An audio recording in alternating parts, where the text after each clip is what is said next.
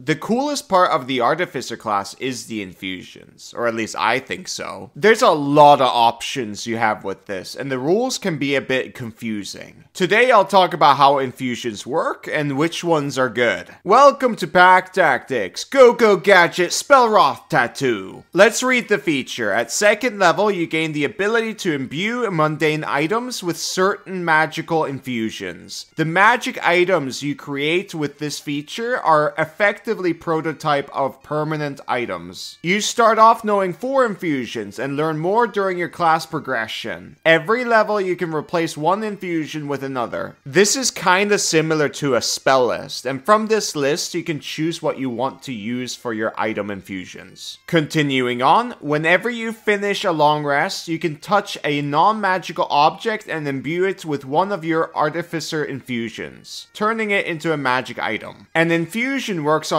only certain kinds of objects, as specified in the infusion's description. If the item requires attunement, you can attune yourself to it the instant you infuse the item. If you decide to attune to the item later, you must do so using the normal process for attunement. Your infusion remains in an item indefinitely, but when you die, the infusion vanishes after a number of days have passed equal to your intelligence modifier. The infusion also vanishes if you give up your knowledge of the infusion for another one. You can infuse more than one non-magical object at the end of a long rest. The maximum number of objects appears in the infused items column of the Artificer table. You must touch each of the objects, and each of your infusions can be in only one object at a time. Moreover, no object can bear more than one of your infusions at a time. If you try to exceed your maximum number of infusions, the oldest infusion immediately ends, and the new infusion applies. If an infusion ends an item that contains other things like a bag of holding, its contents harmlessly appear in and around its space. This is important to note. Each of your infusions can be in only one object at a time. In other words, each infusion you know / have learned or whatever can only be used once at a time. By default, each infusion can also only be learnt once. Artificer infusions are extraordinary process that rapidly turn a non-magical object into a magic item. The description of each of the following infusions details the type of object that can receive it, along with whether the resulting magic items require attunement. Some infusions specify a minimum Artificer level. You can't learn such an infusion until you are at least that level. Unless an infusion's description says otherwise, you can't learn an infusion more than once. So to summarize, you get to choose different infusions up to a certain number, and then each day you can infuse a certain number of items up to your maximum number of infusions. Any excess will become mundane. One interesting quirk is that items with charges are better off being re-infused if you have the opportunity to do so. Like for example, the Armor of Magical Strength infusion. It has 6 charges. The armor regains 1d6 expended charges daily at dawn. After a long rest, just re-infuse the item to refresh it completely. No need to roll that 1d6 to charge it. That's silly. That's basically it for infusions. I know it was quite a lot, and I hope I didn't put you to sleep.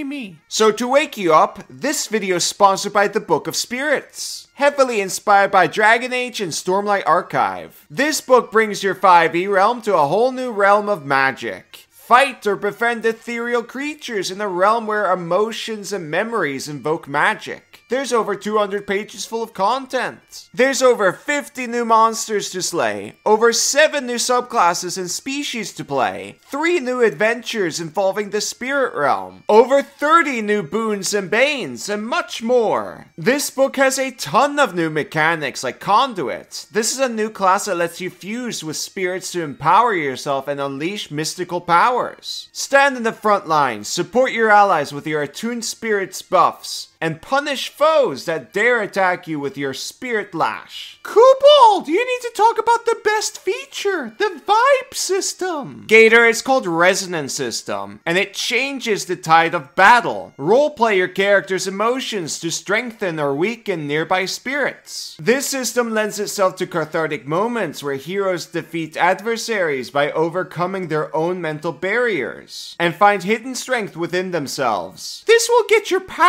gamers and optimizers to roleplay for once. Correct, so what are you waiting for? The Book of Spirits is now live on Kickstarter. Step beyond the veil with infectious glee. I highly recommend it. This is an adventure you'll remember for years. Back to the video, now let's talk about highlights. There's quite a lot of options like I mentioned before, and going through literally everything takes forever. That makes the video too long. But if you want to learn about literally every option, Tabletop Builds has an Artificer class guide, which I'll link down below. But first, we need to talk about Replicate Magic Item, the most special infusion option there is. Yes, there's more to read. Using this infusion, you can replicate a particular magic item. You can learn this infusion multiple times. Each time you do so, choose a magic item that you can make with it, picking from the Replicate Items tables. A table's title tells you the level you must be in the class to choose an item from the table. Alternatively, you can choose the magic item from among the common magic items in the game, not including potions or scrolls. This rule is very special from the others. In this one, you can actually choose to learn multiple times. You could even choose the same magic item multiple times. That's very important. But Kobold, that sounds like cheating! Not really, the wording is quite clear, and they even changed it from the last iteration they had in the UA. There it said, you can learn this infusion multiple times. Each time you do so, choose a different magic item that you can make with it. This is very powerful, and some of the best options for magic item infusions are found in the list of magic items you can replicate. Having multiple Pipes of Haunting, which you can learn at level 6, is incredibly powerful. You have 3 charges each. It's an action to cause each creature within 30 feet of you to become frightened for 1 minute, and the DC is a 15 wisdom save. There is a repeat save, but still, 30 feet AoE, 3 charges of this, and that high of a DC is insanely good. 2 Bags of Holding, which you can learn at level 2, allows you to bomb enemies by having a familiar put 1 bag inside the other to transport nearby creatures to the astral plane. This is a no-save 10-foot AoE banish, so if you want to take out Tarrasques at level 2, this is it. This is how you do it. I've already made a video about it. It was one of my first videos ever. Be warned though, I don't think your DM will allow this, but if they do, then this is an option you have. And finally, I'd like to point out Spell Wrath tattoos with first level spells. The item isn't on the tables, but it is a common magic item, and it isn't a potion or a scroll, so it is a valid option. You can cast spells that aren't even on your spell list with this, which is a nice way to get access to something like Gift of Alacrity. Or you can give everyone Find Familiars, that's very unique. There's even some tech here that I think is worth mentioning, but the tattoo is good even without this ruling. The item says, once the tattoo is there, you can cast its spell, requiring no material components. The tattoo glows faintly while you cast the spell and for the spell's duration. Once the spell ends, the tattoo vanishes from your skin. Gift of Alacrity lasts 8 hours. This means that the tattoo disappears after 8 hours. It also says you can cast the spell while it is there. That means with just 1 tattoo, you can cast spells with a longer duration multiple times. But again, be warned though, your DM might not allow this. But if they do, again, this is an option you have. There's also some other items which are good that modify your ability scores, like Amulet of Health, Headband of Intelligence, Belt of Giant Strength, and the Gauntlet of Ogre Power. Of course, the Winged Boots are also fantastic for very obvious reasons. In general though, Pipes of Haunting are basically the best option overall. It's so powerful that I highly recommend holding on to multiple of them. As for the normal infusions, the repeating shots available at level 2 can be quite useful. The Mind Sharpener is massive for concentration protection, and the spell